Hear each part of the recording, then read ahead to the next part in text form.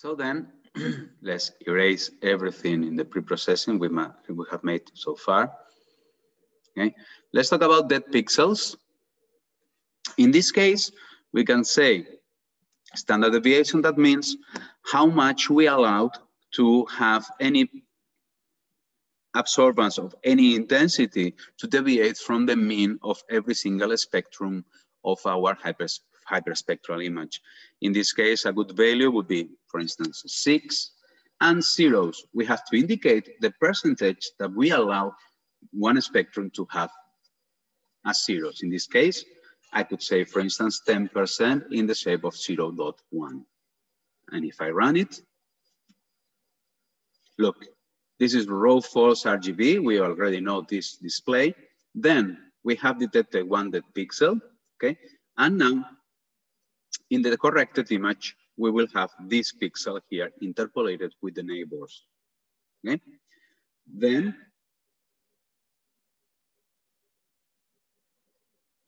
concerning the spatial binning, basically we have to make binning the mean of the subwindows of 2.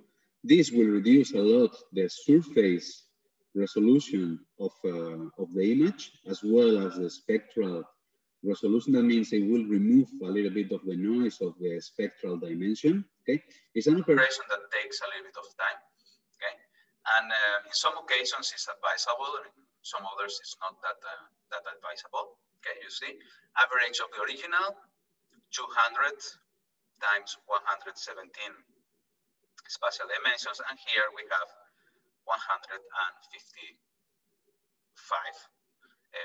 pixels. You see, we have reduced to a quarter of the image. Here, since we don't have mask, nothing happens here. No work, don't worry. Okay, and then we can also make spectral binning.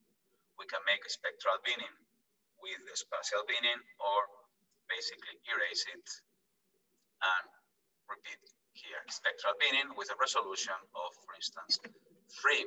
It will take every 3 wavelengths and make the average. You see, here is the same wavelength vector, but here instead of having, let me remember, instead of having 142 wavelengths, we will have 142 divided times 3. Okay.